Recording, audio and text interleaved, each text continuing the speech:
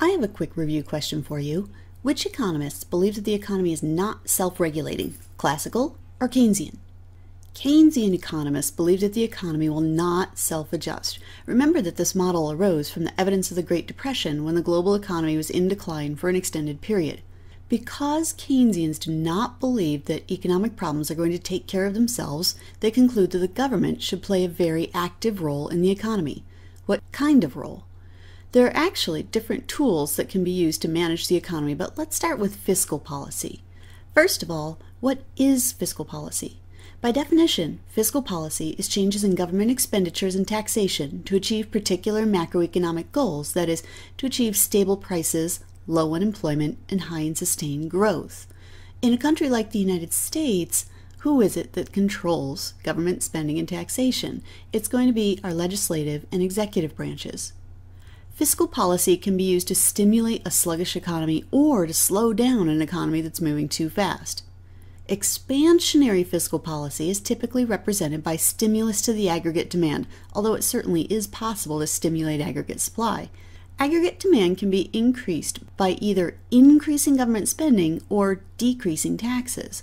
Since aggregate demand is composed of consumption, investment, government spending, and net exports, an increase in government spending has a direct, immediate effect on aggregate demand. A tax cut, which will encourage spending on the part of households and businesses, has an indirect effect on aggregate demand as consumption and investment rise. Contractionary fiscal policy is typically represented by some type of drag on the aggregate demand, either decreasing government spending or increasing taxes. Again, a change in government spending will have a direct effect on aggregate demand, whereas a change in taxes will indirectly affect aggregate demand by way of households and businesses. Time to think. If you were a politician, which type of policy, expansionary or contractionary, would you like better? Well, if I were a politician and my primary objective was to get reelected to office, I'd want the policy that's more popular with the voters. After all, what will the voters like better? Tax cuts and more spending on their favorite programs, that is, expansionary policy, or higher taxes and cuts to their favorite programs, contractionary policy? Well, as a politician, I would prefer expansionary policy because voters prefer expansionary policy. The problem, though, is the effect that such a policy has on the nation's deficit and, in turn, its debt. The deficit is how much overspending there is in a single year. The debt is the accumulation of all the deficits we've ever run. Expansionary fiscal policy, lower taxes and/or higher government spending, adds to our deficit and, in turn, our debt. When we get to taxes and budget in episode 28, we'll look at interest payments on the debt.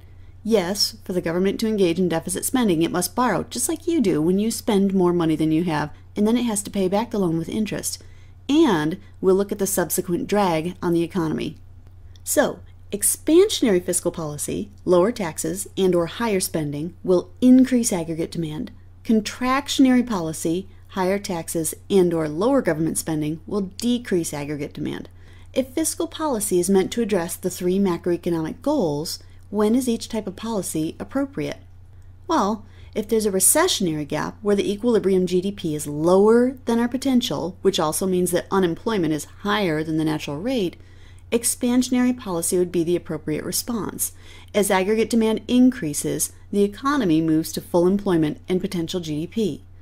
If there's an inflationary gap where equilibrium GDP is higher than full employment level and unemployment is so low that it's likely to cause inflation, contractionary policy would be the appropriate response. As aggregate demand falls, the economy slows, bringing us back to potential output, the full employment level. A classical economist would probably ask, why not just wait for aggregate supply to move and allow it to correct the economy?